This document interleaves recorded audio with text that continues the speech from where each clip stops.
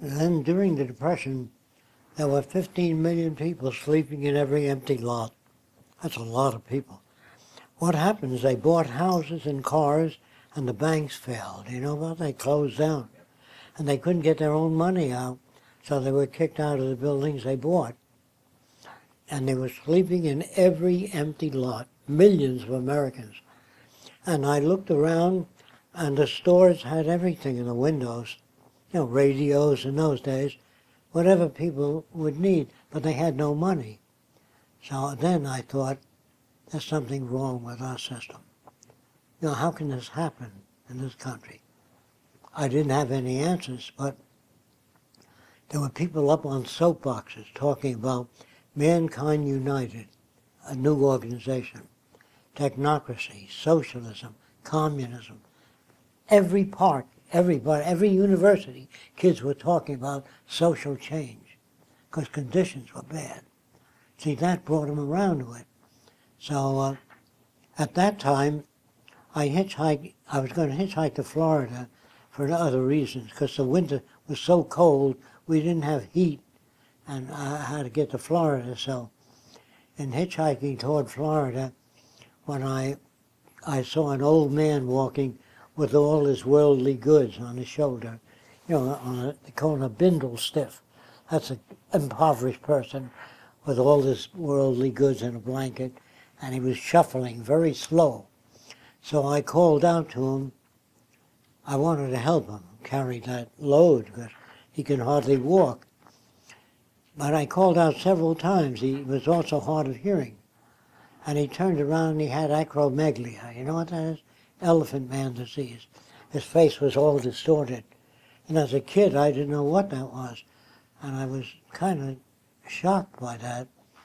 And I kept hitchhiking till I got into, I think it was Savannah, Georgia. And I went to the local police station. And I said, I have no place to sleep. Can I sleep in a jail? They said, only if we fingerprint you. Well, since I didn't commit any crimes, I said, sure, go ahead. Then they put me in this jail with a dull red light. I must have been about 16 or so.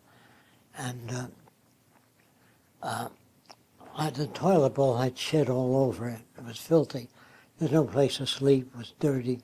So I just sat in the corner and looked at that red light. It was so depressing, you know. And then I heard moaning in the next cell. And I looked in there, it was this dull red light. It was this guy with acromegaly, the old man with a distorted face who couldn't speak. So I banged on the bars of the prison, and a trustee came over. He said, what do you want? I said, this old man belongs in a hospital, not prison. So he said, no good bum. These people seem to have no humanity at all, none. So I said, he belongs in a hospital. Ah, shut up. And he went away. Then I left the next day, and I met another kid my age, about 16 or so, and we both continued together. And the guy drove up in a fairly new-looking car, and he said, would you kids like to make a buck? So the kid that I was with said, I'd like to make a buck. What do you want me to do? So I want you to tell my girlfriend I can't see her Saturday. I'll be occupied. And so she'll give you a package for me. So what the note said, I found out later, the girl was a cashier at a movie theater. And the note that the kid gave to the girl was, if you don't give the kid all the money you've got there, we'll blow your head off. We got guns aimed at you. So the guy was using this kid. And this kid didn't know what the hell it was about. So the woman screamed, and the police came and took the kid away. I had nothing I could do. I was in rags myself, you know. And I remember saying in my own head, boy, this shit's got to go. There's no such thing as justice or anything. You know, I realized that as a kid. I was alone, had no power at all. And then I continued to hitchhike on toward Florida. And in Florida, they had, under Roosevelt administration, transit camp. That's for wild boys of the road.